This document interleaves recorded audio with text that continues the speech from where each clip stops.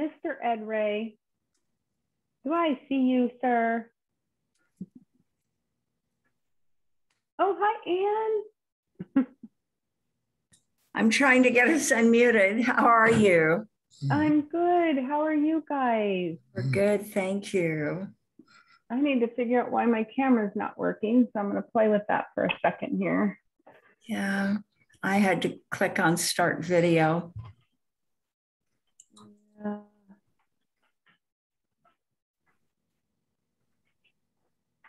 Get all these crazy formats of different stuff going on, and then it, does different stuff. Right. Yeah, there it is. There we are, Kim. There I am. I'm going to shut my doors behind me too, so you don't have to look at my table. How about that?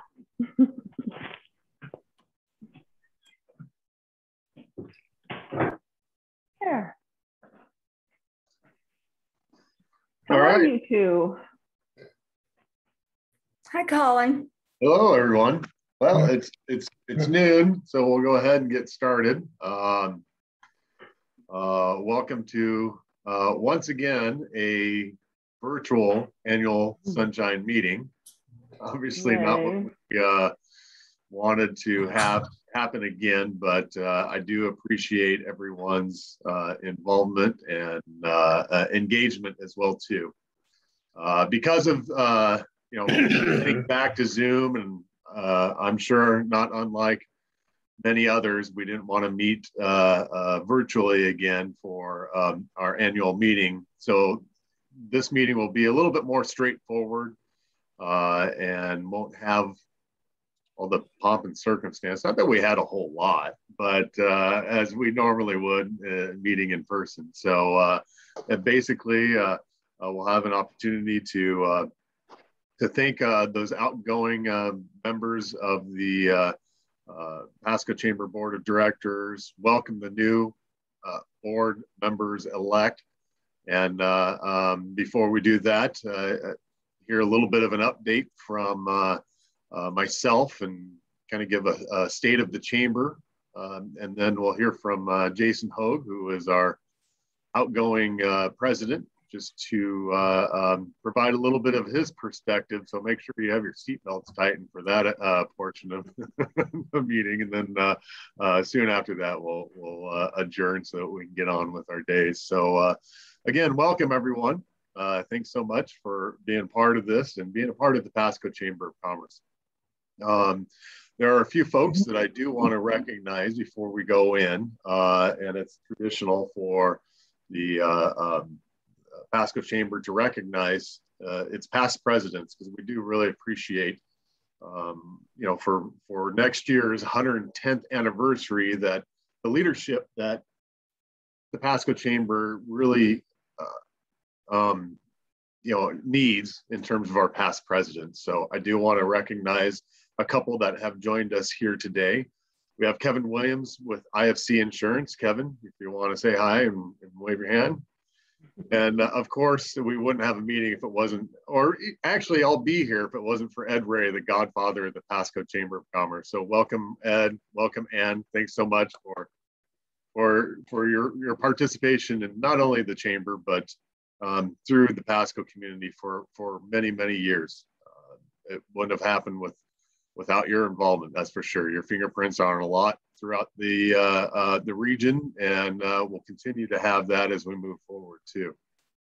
I also want to take a moment and thank the people that stepped up and paid for their luncheon today. It's just kind of a sponsorship, and you'll see them listed here on the PowerPoint that I have rolling on the side here, and really couldn't have done it without you. And I want to give a little shout out to Kevin Williams, going back into form, like when we started this almost a little over a year ago, meeting in person and stepping up with a larger sponsorship. So IFC Insurance and Kevin Williams, thank you so much. Again, wouldn't happen without all your support. So I wanted to kind of give an update a little bit of what we've gone through over the last year at the Pasco Chamber of Commerce. I mentioned that a little over a year ago, we started meeting again virtually.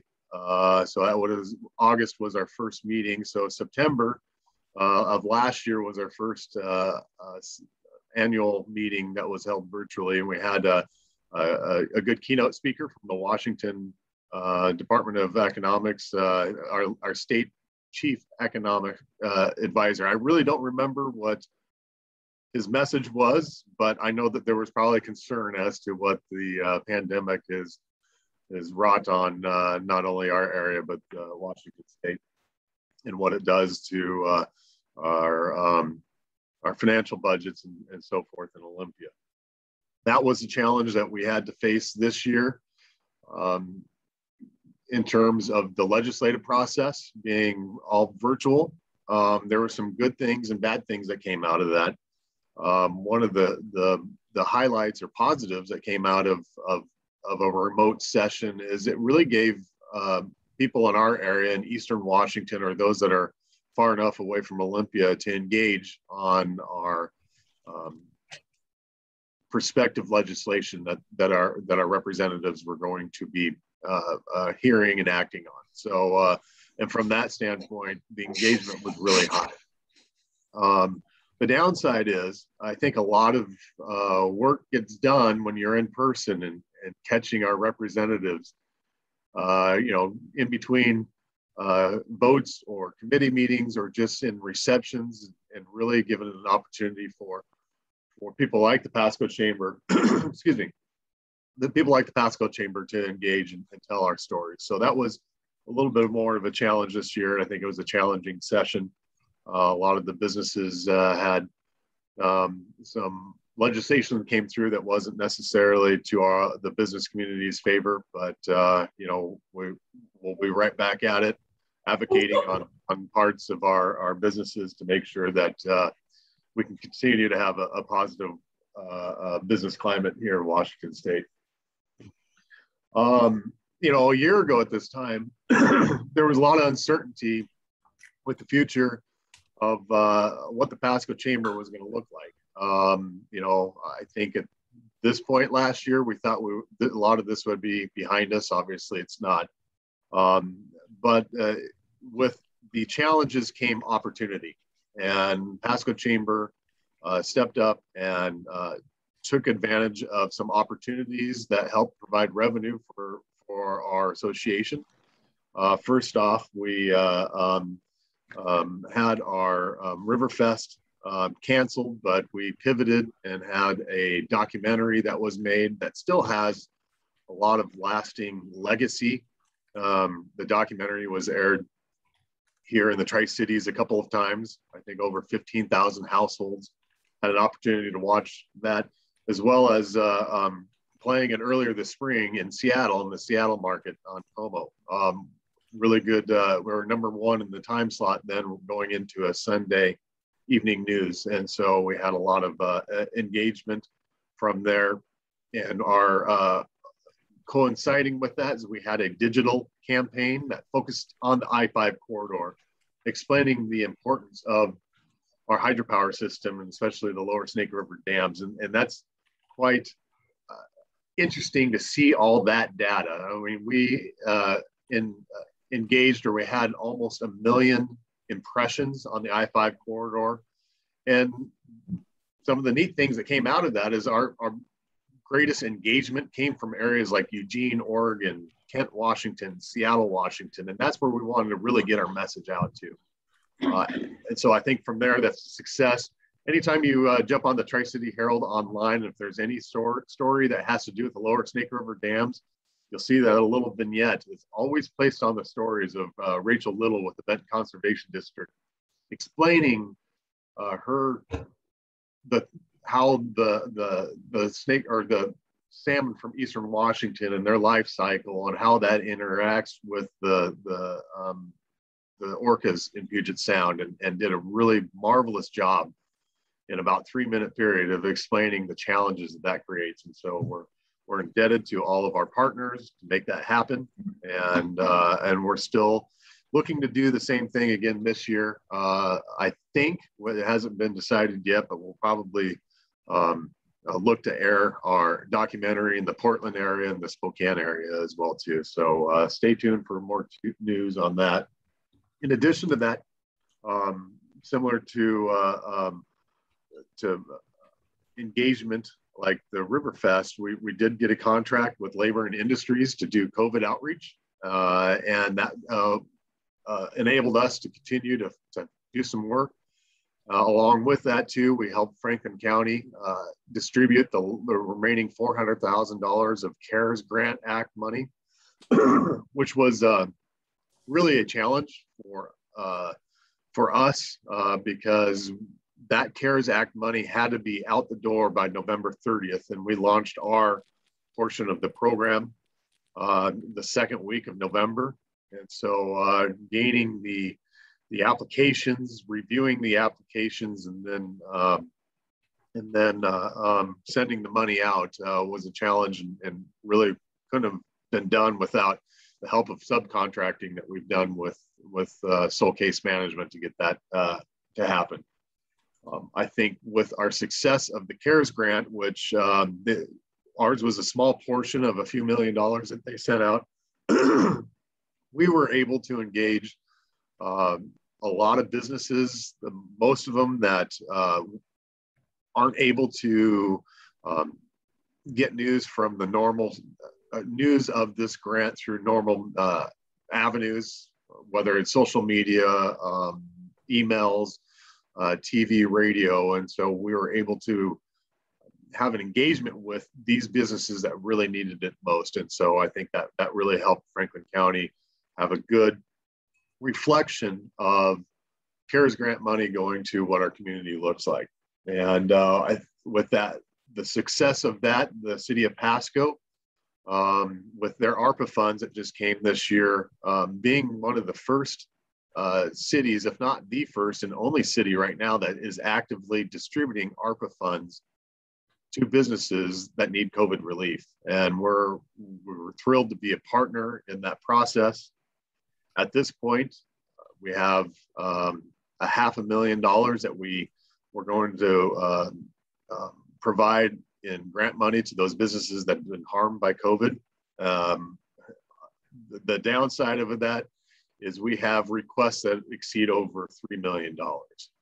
I expect that the city of Pasco tonight will work towards providing additional funding for that, and so that we can help more businesses that have been harmed by the pandemic and shutdowns.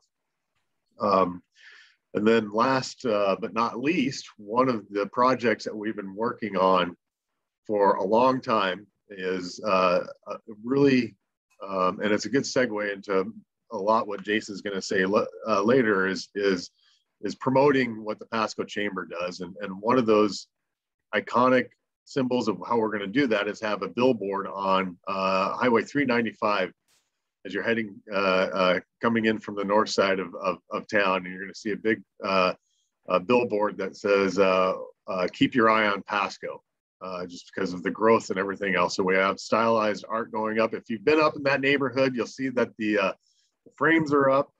I'm very antsy to get that totally complete and done so we can promote what Pasco's about, especially right next to where the billboard is where the Ryman Industrial Center is at.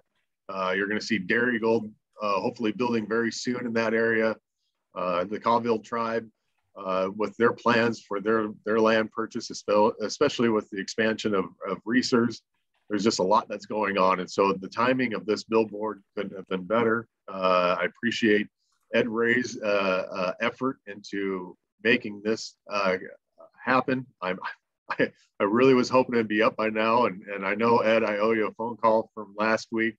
I think they're getting printed. They were supposed to get printed this weekend, the panels. And so I'm knocking on wood to hear that, but hopefully we'll see those panels up this week, and can't happen soon enough. But I appreciate what we've been able to accomplish in a year where a lot of businesses weren't able to do that. And so as an organization, I think the takeaway is extremely positive at the Pasco Chamber, and the future looks really good as well too. A couple of items that we're going to be working on in the future, along with the city of Pasco, is create a business portal, primarily targeting businesses that are starting out or have questions in terms of regulation compliance. A nice, easy one-stop shop to go to. And so we're in the development phases of that. Pasco Chamber will be taking the lead on making sure that occurs. Franklin County still has some ARPA funds. We're hoping to engage with them when they're ready to disperse those funds to the community and those expenditures. We have a concept that we call a resiliency business grant. One of the takeaways from doing this work from this past year is really getting a feel for some of our businesses located in Pasco that just need a little bit more effort in creating a strong foundation of their business, so that when there is a next economic downturn, whether it's pandemic related or not, those businesses that we all depend on, whether it's for quality of life or tax revenue or for jobs, they can withstand any sort of downturn, and we can provide them with an ability to weather that and be stronger. So making their businesses strong now, so that moving forward they can be stronger in areas of accounting, inventory control, regulatory compliance, market analysis, where we'll help those businesses that need a helping hand up and provide them an incentive to better their business. And then with that, everyone will be able to benefit from that. So looking forward to launching those programs in the coming future. And I'm as from a personal standpoint, it has been a challenge, but it's been very rewarding this past year. And next year, as I mentioned, April 15th will be the Pasco Chamber's 110th anniversary. I started right when we were I started here at the Pasco Chamber right when we were celebrating our 100th anniversary. So it's been a fun 10 years, and I know that the Pasco Chamber will continue to become celebrating many more milestones as we work forward to that. I think that the state of the Pasco Chamber now, having come through the pandemic, at least to this point, is in very solid state. And I know that we'll have the opportunity to do much more moving forward. So with that, thank you for the time. I'm going to invite our outgoing president, Jason Hogue, to take us through the rest of the presentation. So Jason, you have the floor. Thank you. Thank you, Colin. And I appreciate you stealing the thunder of all the good things I was going to say. I appreciate that. Thank you. You not only have you ruined the last year of my life for this, you've now ruined my final speech. Thank you, Colin. No, just kidding. Everyone, well, thanks everyone for joining us for our annual meeting. It's almost like I was never the president. We had three meetings, and I think I ran one of them because I was out of town for the others. So it has been a different kind of a year, but one that, as Colin just laid out, that actually caused the Pasco Chamber to kind of look inward, regroup, and actually be very successful. And we couldn't have done it without without our board of directors, which many are on the call today. So just real quickly, I want to thank all of you: Tara Wiswald, Joe Roach, Kim Fall, Randy Hayden, Rolando Rodriguez, Janet Mick, Shane Aniger, Daryl Ebert, Vicki Haynes, Nick Punch, Del Clark, Dave Zabel, and of course, Rob DiPiazza. So thank you to all of you for, for the hard work we put in this year to kind of, keep the chamber going. The chamber's mission, basically, like if you go to our website and read our mission, it is to foster a good local business environment and also enhance the quality of life here in Pasco. And 2020 to 2021 was no different. The chamber, despite the issues, was able to do that. Colin already mentioned the grant programs, where we were able to take some CARES Act funds and get it directly into the hands of business owners here in Pasco. A couple other organizations I think were tasked with doing it. We were able to actually hit businesses that those organizations weren't able to hit. And specifically in the downtown area and in around downtown Pasco. Now we've got the ARPA funds that are coming in from the city. And so we want to thank the commissioners for letting us help with the CARES Act money. And then also we want to thank the city council and the city staff for working with us in the great partnership on the ARPA funds.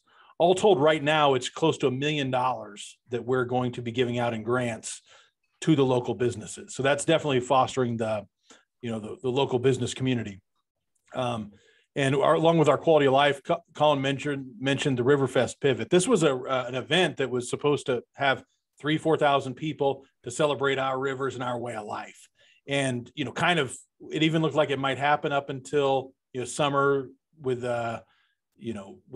COVID cases kind of doing what they were doing. It looked like it still might happen. Then all of a sudden at the last minute, literally 6 weeks out, Colin, this group pivoted and made a long-lasting video that can be played over and over and over again. If you go to the Pasco Chamber's YouTube page, you can share that. Not only do we have the big, long 45-minute to an hour-long production that was executive produced by Colin and the Chamber and many other partners along with that, there's also little clips that you can send and view that are just in segments about different parts of the river system.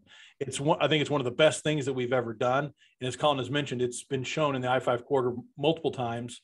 It's been shown here multiple times, and we're going to work to get it in, have more viewings of that. And that's something we pivoted from an event to something that can be, that can be used for many, many times to come.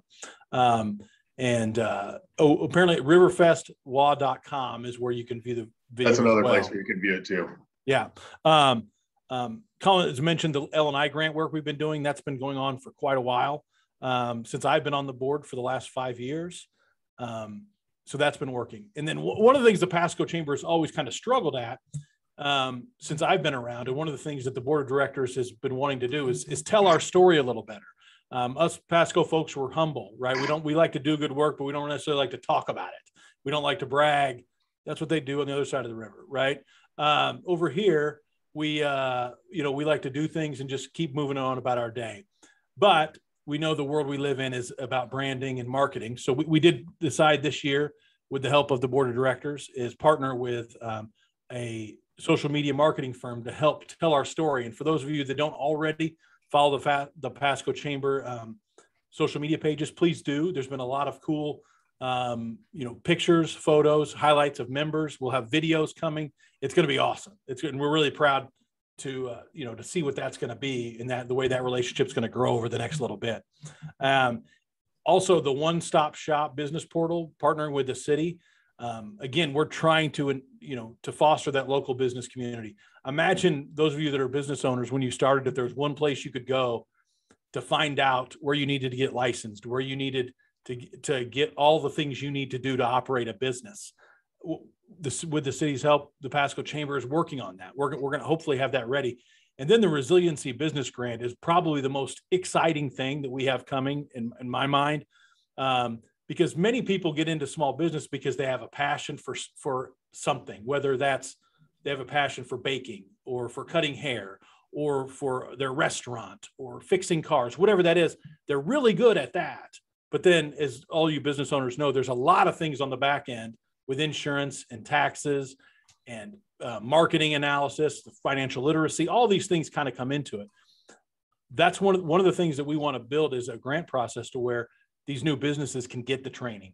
They can learn that at the front end versus getting 2-3 years into their business and making many mistakes that takes them several years to climb out of. So that's also been a focus of the board of directors with Colin. So we're really excited about that grant. And so if anything I could say after my time here, the year, even though it's been mostly virtual, we're still doing everything that our mission has said. We're working toward making a better business environment. We've got a lot of partners, whether it's the Port of Pasco, the City of Pasco, Franklin County, many others, the PUDs, in helping with that mission. And so we want to thank them as well. But I think the Pasco Chamber is stronger than I think it's ever been, and the future is brighter than it's ever been. So whenever we turn 110, year 111 will be the best year of the Pasco Chamber. So thanks again to everybody for the past year. Real quick, we also want to say goodbye to some of our favorite chamber members. Joe Roach is no longer going to be with us. Joe decides that he wanted to be a painter and paint things no, congratulations to Joe. Joe recently acquired Matheson Painting, so he's going to be. He was a phenomenal asset to the chamber. He does great on financial analysis. Great leader. Who was the president before, and then also Tara Wiswall, who actually with Edward Jones, who stayed on an extra year by our request because of COVID. So she actually went above and beyond her duties, and you can't say enough about the leadership that those two have provided. And Tara really helped us focus on some of our ag events that really haven't been going on, but helping us pivot. So thank you to those two. As they leave, we do have a few board members that we're going to bring on. So we would like to introduce the new board members. So Janet Mick from Minuteman Press, who actually was an appointee last year, so did serve on the board, but now she's officially been nominated, voted on, and it's official. So Janet Mick will be a part of the board of directors going forward. James Sexton from JMS Development. James is a general contractor and developer for about 10 years, and he's currently, you may have seen his work soon out at Osprey Point with the multi-use community, with the market, and many other things that are going on out there at Osprey Point. And then finally, Walter Timmons, Banner Bank. He's a commercial lender, and he also shares the Chamber's mission to foster a vibrant local business environment. He's been giving money to businesses for years. And so we like that as we move into that world too a little bit.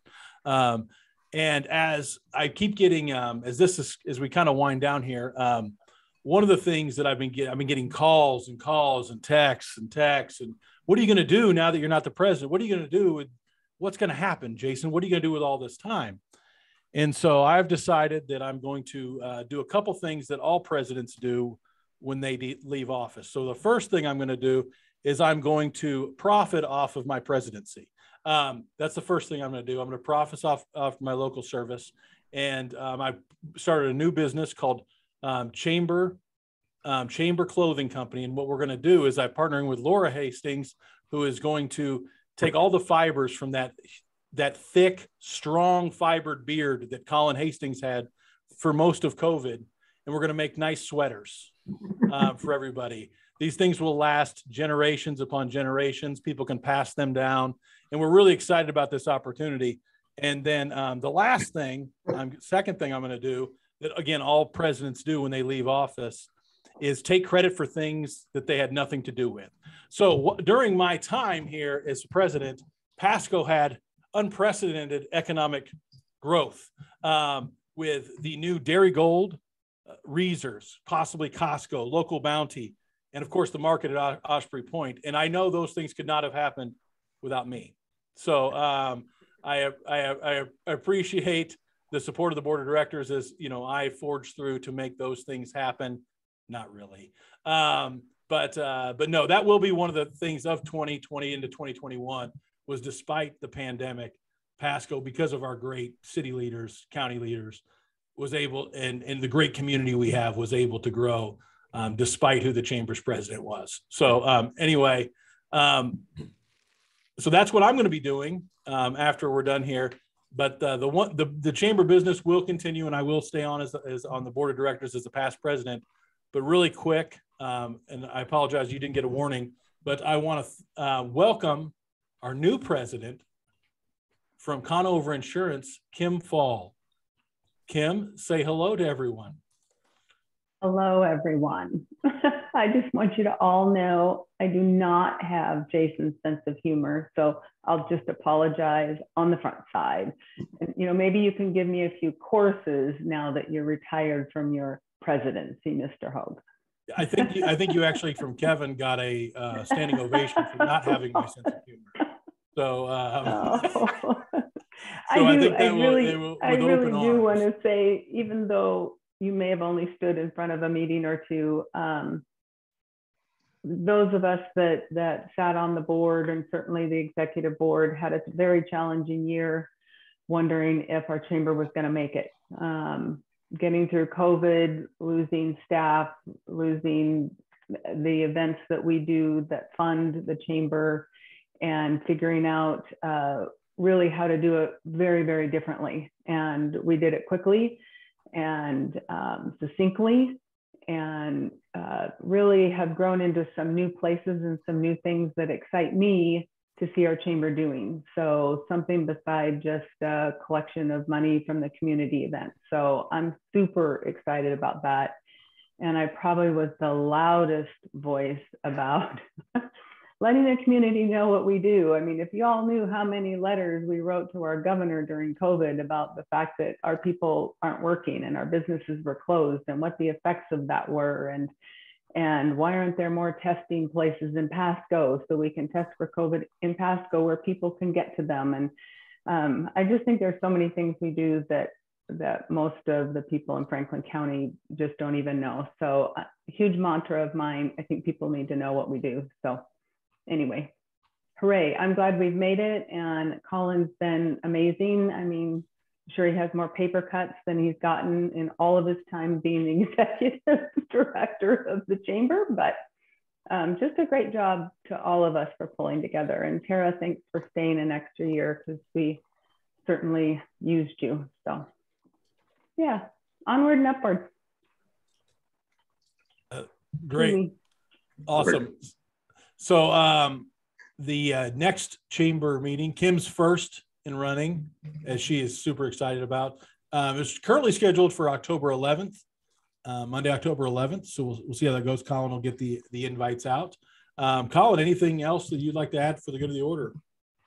No, I just thank everyone for being a part of the Pasco Chamber, and really a lot over the last 18 months or so. Decisions were made by the board of directors with a lot of thought, and really are the real winners here. And so thank you for that. And then one other thing too, I don't know if he snuck on late, but I overlooked introducing another past president, Daryl Ebert, who is back on our board of directors, so is a glutton for punishment too. So I apologize for that, for overlooking. Look, he's blushing. Look, he's blushing. He did want you to recognize him. He was a little teed off there. No, it was not your fault. I did get on a little late. So thank you. That's all I have, Jason. So go ahead and take us home. All right. Well, everyone, thanks a lot. It's been a fun year for me. We'll get this over a little quickly since we got nothing to eat. Thanks, Colin. Anyway, thanks so much. Enjoy the rest of your Monday, and we'll see you guys all next month. Thanks, everyone. Thank you. Thank you. Take care. Thanks. Thanks, everybody. Thank you. See you soon.